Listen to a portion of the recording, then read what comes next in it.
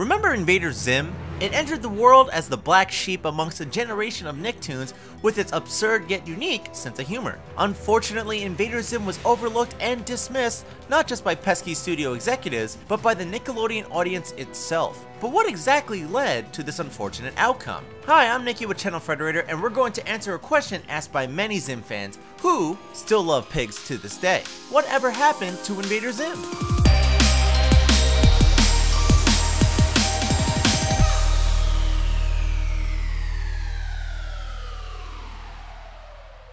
Invader Zim tells the story of a powerful alien race, the Urkins, who intend to conquer the entire galaxy, converting every last planet into things like food courts or parking garages. Yep, the Urkins are an ambitious race. Zim is a delusional Urkin outcast sent into exile after nearly destroying their home planet, by mistake of course, during their first invasion. The Urkins then give him a fake mission to an unnamed planet that doesn't even exist. Much to their surprise, Zim finds a habitable planet called Earth. Together with his less than helpful robotic assistant, Gur, Zim must blend into human society and conjure up a plan to conquer the planet and enslave the human race. Unfortunately, his incompetence isn't the only thing standing between Zim and sweet, sweet glory. His human classmate and aspiring paranormal investigator, Dib, is one of a few humans that know of Zim's secret identity and will stop at nothing to expose him for the alien invader that he is. Invader Zim had a pretty memorable cast of characters that either made you laugh uncontrollably or haunted your childhood nightmares. Zim and Dib have been covered, but don't forget about Gur. When an Urkin invader is assigned a planet to invade, they're also assigned a robotic sidekick, known as a Standard Information Retrieval Unit, or a SIR for short. But Zim is given a defective droid who refers to himself as Gur.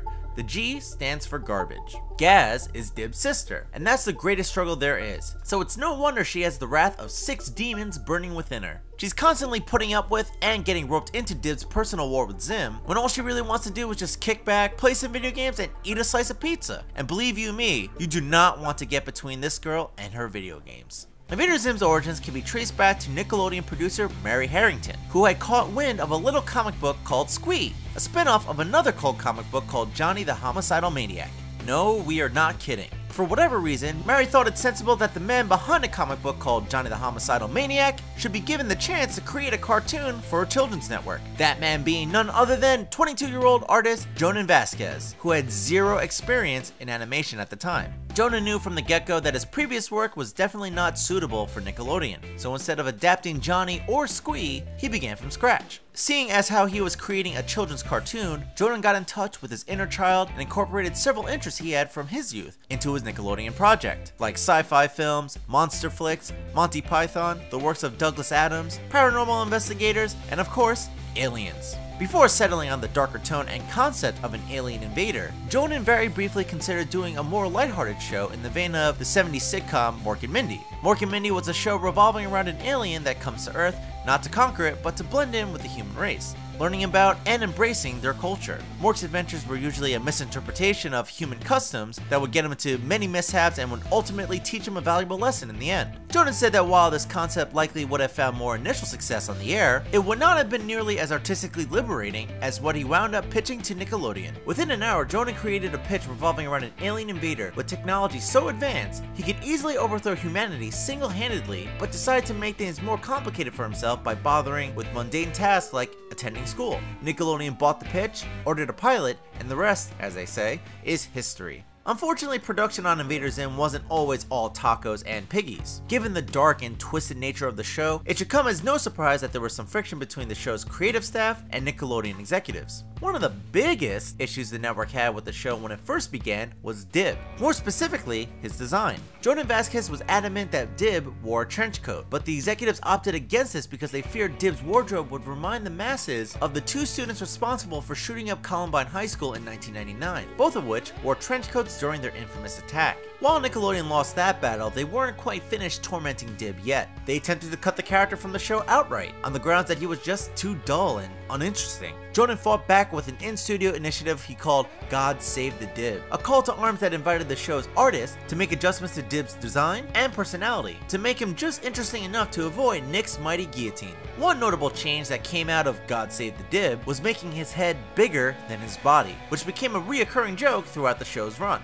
Invader Zim would also constantly find itself at odds with network censorship. In the episode Bestest Friend, it was intended for Zim's friend, Keith, to be killed off at the end of the episode, as is clearly implied in the finished product. Understandably, Nickelodeon didn't appreciate the humor of a child being blown up on their children's network, and demanded the team add an extra line of dialogue that had Keith say something along the lines of, "I'm okay," despite, being blown up. Instances like this would become more and more common, causing Nick to make a frequent demand Jonan detested: make the show happier. Fans have many different theories as to why Invader Zim's plug was pulled too early. The most common theory is that Nickelodeon discovered the infamous Bloody Gur image, which they had prohibited from the show, cleverly hidden throughout some of the episodes as an Easter egg. But this isn't true. In fact, Nickelodeon didn't discover the Easter egg until after the show's cancellation, and were surprisingly unfazed by its inclusion. The cancellation occurred simply because the show wasn't getting the ratings, which was high viewership from the 8 to 12-year-old demographic. While the show was praised by critics and viewers from ages 14 to 18, Nickelodeon didn't think this justified the continuation of the show, especially when it was one of the most expensive shows to produce at the time. When Nickelodeon saw that shows with half the budget of Zim were getting double the desired ratings, shutting the show down just seemed to be the logical thing to do from a business perspective. The show ended before its second season had even properly concluded. However, the Nickelodeon bigwigs would begin to question this decision a few years later. Why did they question it, you ask? What impact did Invader Zim have? Well, have you ever set foot inside a Hot Topic? You simply can't take one step without seeing Gur's doggy face on anything from pins to waffle makers. There's more Zim merch in there than Star Wars, for goodness sake. How did that even happen? In all seriousness, Invader Zim has touched the souls of thousands, perhaps millions of fans around the globe. Zim's Legion of Love pigs are so devoted that the show had its own convention in the past. InvaderCon was held not once, but 3 times in 3 different cities.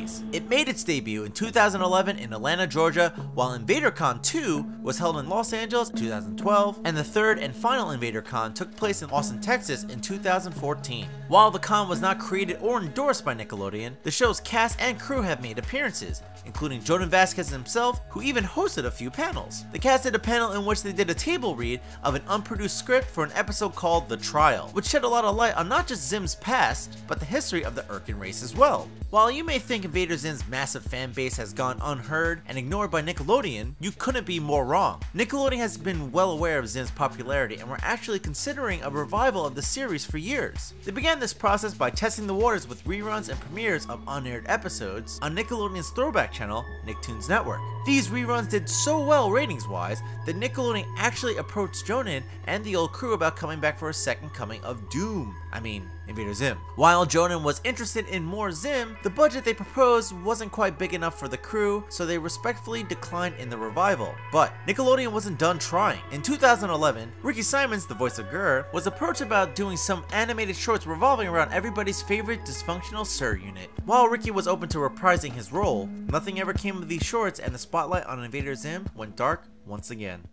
Where can you find the show today? Fortunately for Zim's fans, Nickelodeon didn't lock the Zim tapes up, lock them in a safe, and toss it into a deep tank filled with sharks. As we've previously stated, the show does still air to this day on the Nicktoons network. But if you don't have access to this channel, don't worry. You've got plenty of legal options including Hulu, iTunes, Google Play, Amazon Video, Vudu, and even right here on YouTube. You can also get the complete Invasion box set, which many fans consider to be the definitive release, and rightfully so. The DVDs have a plethora of bonus content you won't find anywhere else, like commentaries for every episode in the series by the show's cast and crew, just in case you wanted to know what kind of sick individuals could think of such twisted stuff. After Invader Zim, Jordan Vasquez went on to serve as a character designer on the Disney XD show Randy Cunningham, 9th Grade Ninja, and even worked on Frederator's very own Bravest Warriors as a guest writer for the episode The Puppetyville Horror. He also worked on comic books for various publishers like Marvel Comics, including a revival of Invader Zim. This comic revival reunited many of the TV series crew, such as writer Eric Trueheart, concept artist Aaron Alexovich, and colorist Ricky Simons, who you know also served as the voice of Gur on the show. Puny Earthlings, thank you for watching Channel Frederator's Whatever Happened to Invader Zim. Did we answer every question you had about the history of Invader Zim? Are there any details we missed that are worth sharing? Sound off in the comments and inform your fellow invaders of Zim's glory. And if you like getting more from your cartoons, subscribe to Channel Frederator, because remember, Frederator loves you.